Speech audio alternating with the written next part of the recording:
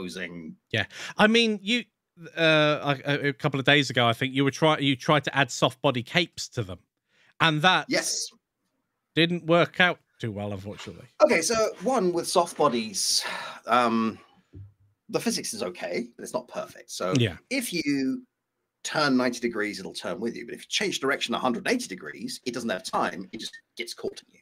So that's annoying. 2, making soft bodies work in Godot is actually a little annoying. 3, the characters look less interesting. That's an interesting thing. And again, trying these things out, that's the only way you'll find out whether or not an idea up here translates to a good idea in practice. Yep. So this is supposed to be me developing, but it's just me showing various ideas and things and talking about the game or the project or yeah. So Roderick says the music is awesome. Sound effects are great as always. So it took so long to find good explosions, and then I went to Free Sound and I was like trying explosions and fireworks, all kinds of things, and then I found someone made a set of trance kick drums / explosions, and I'm having them. Yeah. So because they're not realistic, but they've got that lovely bassy quality to them. Yes, I mean, having that presence in a game really does add to the overall feel and quality of a game. A few months back, when we were, well, maybe even like a year ago, I was playing Apex Legends quite a bit, and one of the things in that drew me to it was the sound design of the weapons, because they felt present, they felt meaty, that they had a good texture to them.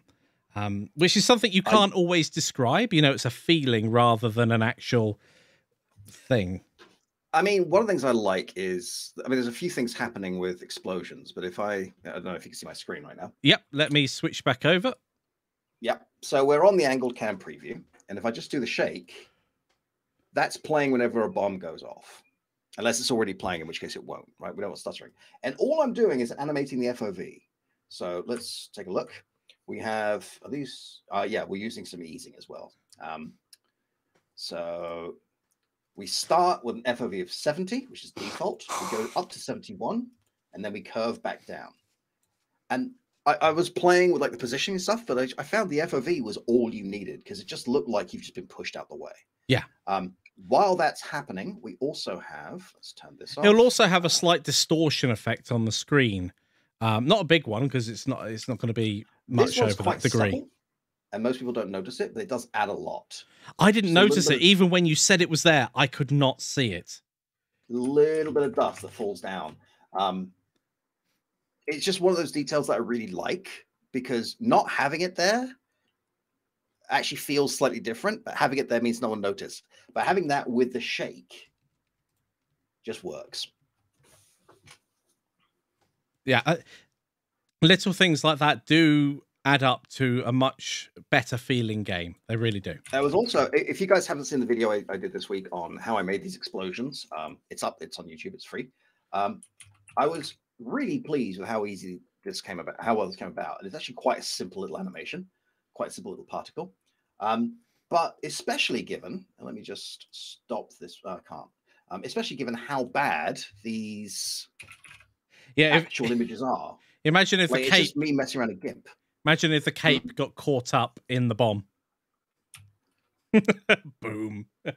Thanks for that, the Richie. original Bomberman did have power-ups to do things like be able to walk through bombs and stuff like that. Yeah. I don't want to copy it too much, because you know you want to make it something that's different and has its own reason to play. One of the things I did think was a level where on some paths you can wrap around, like have portals. That would be awesome. I'm digging that. Again, sort of like the original Pac-Man, you could go off one side of the... Did the original Pac-Man have that? I don't know if the original had. The ones I've played have. I'm too young for the original Pac-Man. Not me. That's why I said I'm too young.